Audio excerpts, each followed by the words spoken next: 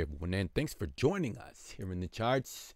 You're tuned into the market-based edition. Yes, it is fellow compadre speaking. So today we'll be taking a look at MICROVISION stock. It appears that it has broken above that psychological level, that $10 level. Guys, I don't think you truly understand how important this level is for the price to hold above in order to continue to thrust to the upside and meet that overhead target that we discussed many times. We're going to get into those details, and if you just joined us, welcome in. Hit that subscribe button.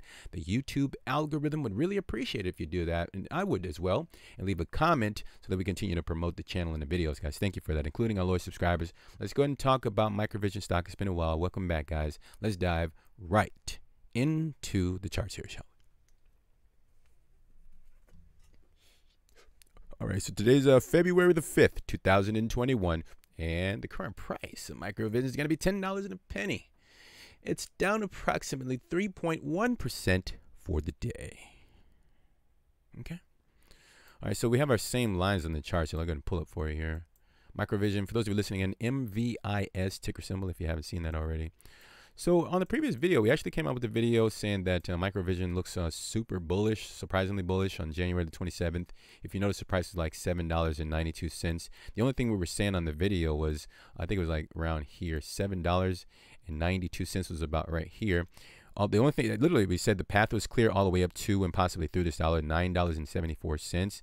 And we said it might get a back test of the $6.87, like it literally did that, and then went all the way to the line. That was really nice. So what we're looking at now is, of course, you got to expect volatility, guys.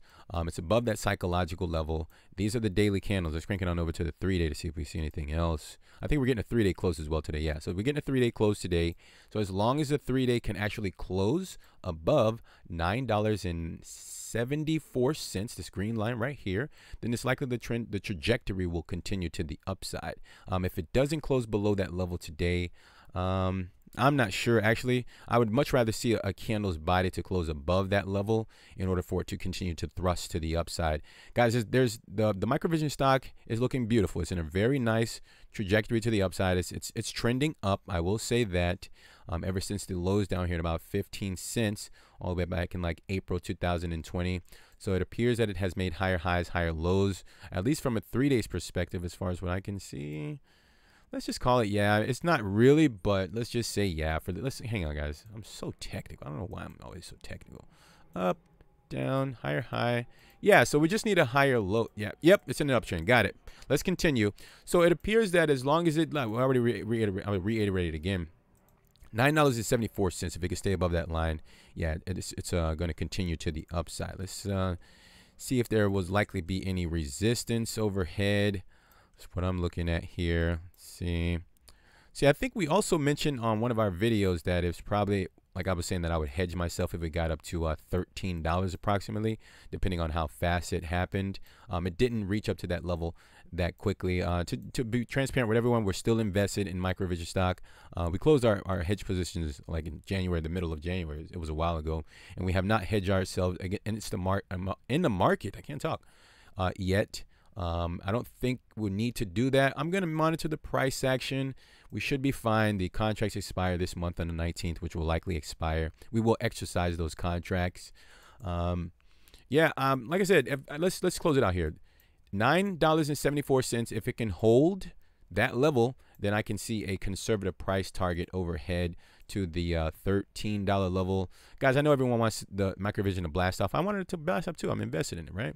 But I would much rather see those nice healthy moves, right?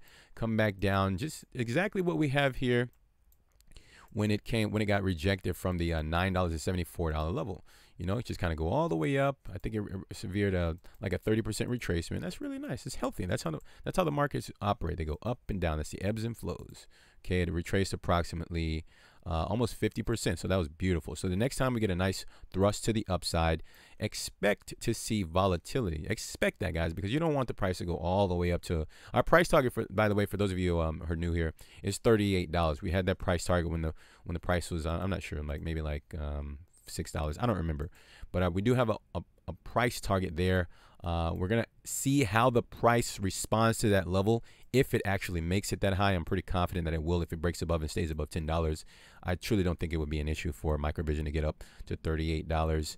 But let's just do a really quick measurement. Remember, I'll close it out here and let you know my conservative price target is $13, the next price level. Let's do a really quick measurement and close the video, guys. Thank you for your patience with me.